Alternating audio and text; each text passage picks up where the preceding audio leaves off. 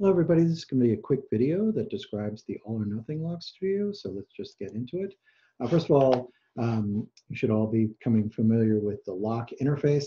From the previous studio, we used the lock method. And honestly, this is really your bread and butter. If you want, I mean, it's called the lock interface. This is the method lock.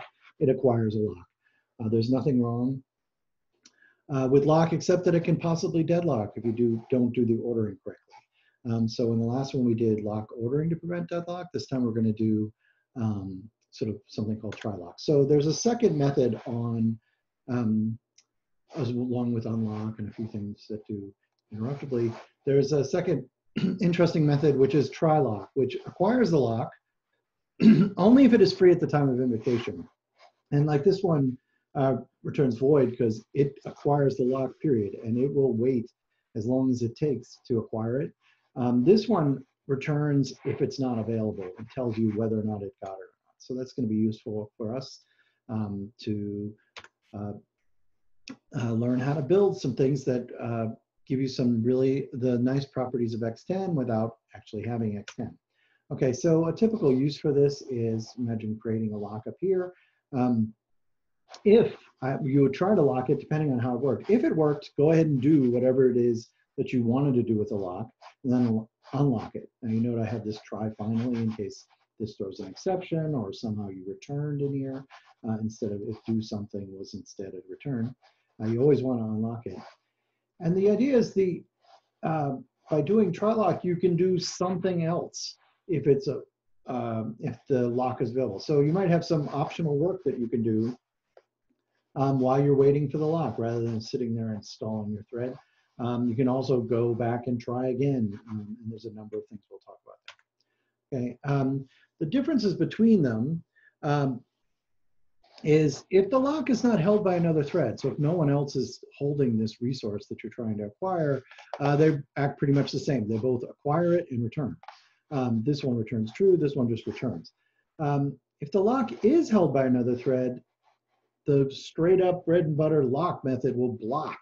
Your current continuation will stop until the lock can be acquired.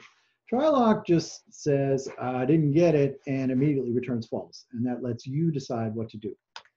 Okay, and today we're gonna, like I've been alluding to, build the All or Nothing Lock Studio. And again, the motivation for this and the previous studio is to build some of that sweet, isolated deadlock freedom when you don't have X10. You can do this in any language you want that's got a lock, which is pretty much all of them. The other thing is another sort of call to action is don't accept your flawed tools, build better ones. I myself, when learned about synchronized and how it could do deadlock, I was like, well, I guess I'll just be careful. Don't do that. Build yourself some utilities that can make it so that you don't have to worry about deadlock. In the first example, we have this first part of the studio. We have this account with lock interface, and it has the ability to get the lock that's associated with this account. And so we're going to do, again, the bank account transferring money. In this case, it's going to attempt to transfer the money. So you're going to write a method try to transfer money. And again, there'll be sender and recipient and some amount. And you should attempt to transfer the money. We're going to use try lock. Just like in the previous studio, we're going to use this transfer result, check, balance, and transfer. If you're unable to acquire the lock, let the person who called you know by saying unable to attempt at this time. And this doesn't suffer from deadlock because you'll never hold, for example, you'll never hold the sender's lock and be waiting on the recipient. You'll just try them both. And if you don't get it, no problem. We'll try it, like let the person who tried to transfer the money know about it. They'll probably try again in a little bit. But you're not going to hold one lock while you're waiting on another, so we can't have a cycle. After you're done with that, there's going to be a nice, so that's sort of just a very specific implementation of try lock. This is going to be a nice little utility. Imagine if somebody passes you a list of locks, try to lock them all. So you could say, start to build some of the isolated utilities, things like that, where you like, I have a whole bunch of locks, I need them all or nothing. Like lock them all, and tell me you've got it, return true, and like acquire them and hold them. Or try to lock as many as you can. As soon as one of them fails, return me back to the previous state and return false, just so I know you didn't do it, so maybe I can try again. So let's talk about what this should look like. If somebody calls lock all for 5 locks and none of them are held by any other threads, then you just roll through, lock them all, and return true, okay?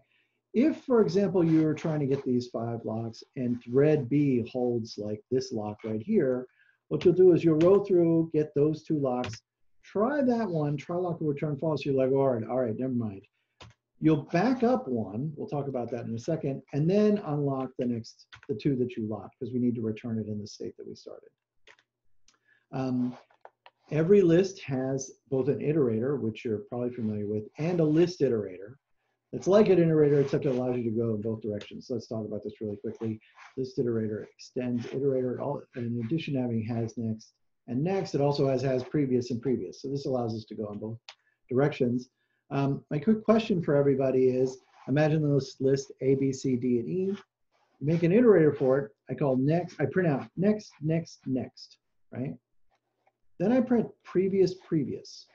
And the question for everyone is, does it print A, B, C, B, A, or does it print A, B, C, C, B? And we know it's going to print out A, B, and C, but what are the previous return here? And everyone just come up with what you think that's going to do, and then we'll talk about the exact answer. Okay, we're back. So the answer is this. I'm not going to try to convince you, or I think it makes sense because of the way iterators are built. Next sort of advances it to the next thing. And so this next, as well as returning C, gets it ready to return D. So the previous pops back to C. If you thought it was going to be this one, that's totally fine, right? That's a perfectly reasonable expectation. It doesn't really matter because this is how it works. And it does make some sense why. You might think it's like crazy that previous does this, but the way iterators state is sort of kept, it's like, it's when you call next, it returns C and gets ready to return D, and the previous says, oh, go back here. It also happens to return C again. So this is an implication right here. After we've called next as we're iterating through this list, right? We just tried to acquire this, it failed. So the next previous would return this lock again, right? So we have to do this one rollback first before rolling through all the previous ones to undo and return ourselves to this safe state. So make sure you do that. Lastly, there's going to be this kitchen lock utils app. It's always, I feel like it's nice to, when you build some utility, let's use it. So in this case, we're going to have a recipe that has a list of required appliances. Each of those appliances has a lock. This is a very reasonable thing of a resource that you'd have to get. I'm going to have to acquire all the locks for all the appliances. You know, to do this, I need a stove and a blender and a multi-mixer or whatever. And make sure I can get all of the locks, acquire them all before I create my recipe. And so you're just going to use this run with all locks or don't run at all method that you just wrote to build this little application. And with that, I would say dig into the studio. Like I said, we're going to build this one in the previous studio, build some of the nice features of X10 when you don't have access to it. You can build it in anything. This is a second way to provide yourself deadlock freedom. And just in general, always don't accept your flawed tools, build better ones. Dig into the studio and good luck and have fun.